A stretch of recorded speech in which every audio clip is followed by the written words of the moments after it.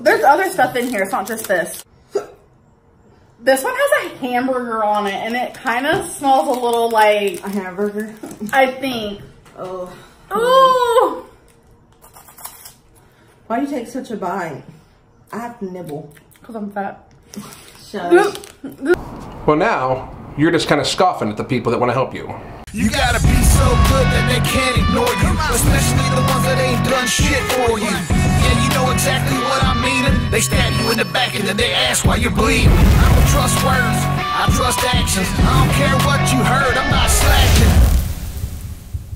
My name is Alan Roberts. This is Everyday Fitness. Like, subscribe to the notification bell right over here, and share my videos. Subscribe to my second channel, Alan Roberts, in my opinion. Of course, click the button below at the end and all those places. Thank you very much. Before I get to anything, we're still running a 6-month coaching special over at Damn Collective. That's our businesses, Everyday Fitness and Damn Shreddy Athletics. Where myself, my wife, and our coaches are in daily contact, holding a person accountable who needs to lose 50 or more pounds. We're running a special, so you want to take advantage of that. We give the person suggested macros, suggested exercises. We try to build the exercises and the macros and the food around and the calories around what they already like. We try to help them address their issues with food. We try to make sure that we help build healthy lifestyle choices for them to actually lose weight and keep it off. And we do that by talking to them every day about their choices and trying to coach them on along and teach them what they need to know. We try to teach them the information. We don't just give them stuff and have them do things. We try to teach them. So if you want to lose weight and keep it off for good, you need to build a healthy lifestyle. Get a hold of us. Up, down, and below. Slots are filling very, very quickly. We added another coach, so we have a few more slots. So take advantage of that. Amberlynn Reid. I've made multiple videos about Amberlynn Reid. Pretty much I've made to the family and friends of Amberlynn Reid. Things that she's doing wrong that are helping, I use that as an avenue to give some healthy lifestyle choices for obese people. We work with obese people all the time.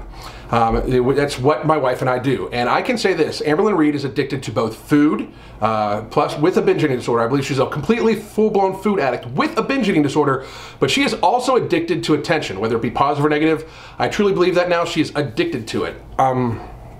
She released a video today. Americans try Japanese snacks. Hey guys! So this is Americans Try Japanese candy/snacks. I'm a little nervous. Me the too, box because I'm picky. Yeah. Part 1. So there's going to be more parts. That scoffs in the face of people that are hoping that you lose weight. It really does. I mean, to just sit there and kind of laugh about what snacks taste like. Okay, I was expecting. Oh, this is savory. Oh. Okay.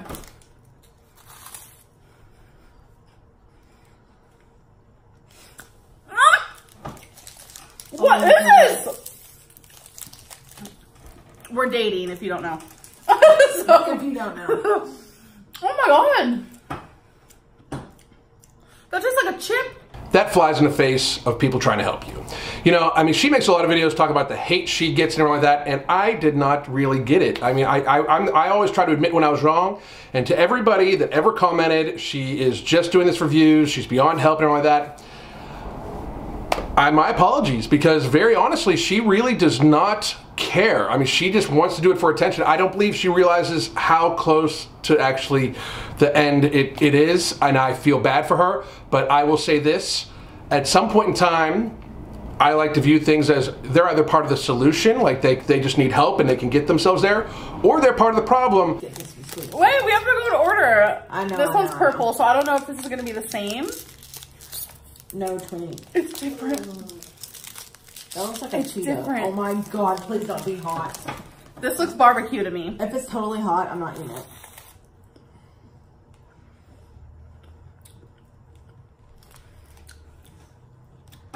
What is that? Oh my god, are these low calorie? I'm gonna start eating these every day. And this young lady smashing food into her face and monetizing it heavily and getting paid for it is part of the problem. For people that, she does have people that watch her and that watch her just to see the self-harming behavior, because that's what it is. It is self-harming behavior. I'm shocked it's monetized. just to be real. The use of the word fuck will get demonetized, but this woman feeding her addiction, her doing what is the equivalent to an alcoholic drinking a fifth of alcohol on camera, is fully monetized. Okay, so this feels like there's a sucker and some type of like powder. Here we go. I saw the powder, like literally looks like. There. So there's that with powder. Do you want to go first, or do you want me to go first? It doesn't matter. Okay. People are gonna be like, oh, or I can do one side so people don't get creeped out.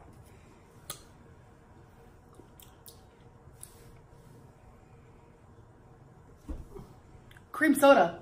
Nuh-uh. Dead ass.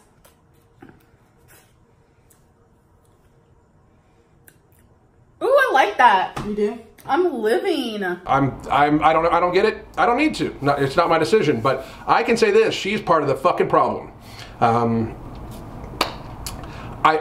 done with it. just to be real, I'm kind of done with it. But to anybody that watches Amberlynn Reid, I got to tell you this. I know she does get a lot of hate. She's made multiple videos about the hate she gets. The best thing you can do, the absolute best thing you can do, not watch. Because she does not care if it's positive or negative. You're not gonna, some people you cannot shame into change. You cannot negatively catalyze themselves into change. Oftentimes, like she seems to have accepted where she's at. She seems to be good with it. Deep down, I'm sure she realizes that she should just. I personally believe she feels that it's too far gone. That's the issue. I mean, I know she's talking about weight loss surgery right now. They're going to make her lose like 50 or 60 pounds before they operate. I mean, she won't be able to do that if she. I mean, I believe she feels she is too far gone, and she's just going to ride it while she can, and that's not much longer. That's just not much longer, and that's sad. It really, really is. But I can tell you this: the thing that's getting me upset now is that she is making a mockery of it. Y'all, there is so much stuff still. I don't know about all this. This is just a lot. Ooh, here's something fluffy. It has Hello Kitty on it. And there are people that watch her that, while it may not be many anymore that watch her, there are people that have trouble with their weight, that are probably influenced by her, that also have similar issues mentally that she has, and will emulate her in order to have the I don't give a shit lifestyle. She is encouraging other people who started at 360 or 370 pounds as she did many years ago. They think that they're in their mind, they might equate it to they can just start eating more, gaining weight on YouTube or on whatever platform they choose, and get paid to do it and make a living from eating. And for a food addict, especially one with, you know, an attention addiction also, that can be very appealing, and that is the opposite direction of where people should go. So Amberlynn, you are pretty much, now I see, part of the fucking problem. And when you reached out to me the one time, I thought maybe I thought maybe that you could be reasoned with. But I should have known when I said you need inpatient therapy and you didn't even respond back to that. You just read it and didn't respond. I should have known. I just should have known, because I don't really think you want to lose weight. Because you could check yourself into an inpatient therapy right now. There's plenty around the country. You could check yourself in and lose weight, and lose enough weight where they could probably then get you bariatric surgery and probably add some years here and hopefully turn it around. But if you don't, you know the end's near. There's nothing that can tell me that this woman doesn't know that the end is near. She doesn't share her medical history, but I can tell you this: her doctor is probably just like, it's happening soon. I mean, and it's sad to say, but it really, really is. Amberlynn, I won't be watching anymore. And fans of Amberlynn to keep sending me videos, keep sending me saying what she did. I don't care. I really don't. Like, she's part of the problem. She really, really is. The best thing that can happen for America to get healthy and the world to get healthy, and and people us to start reversing the obesity epidemic, is to stop watching stuff like that. That's the very first thing that can happen. So is to stop watching things like that. You know, it really is. Like, she has. I've reached out to her. I'm sure other people have. Obese the Beast has reached out to her, and it's just a mockery at this stage. So. Amberlynn Reid, I can also say, fuck you, and I still do hope that you find a way to survive what you're doing to yourself.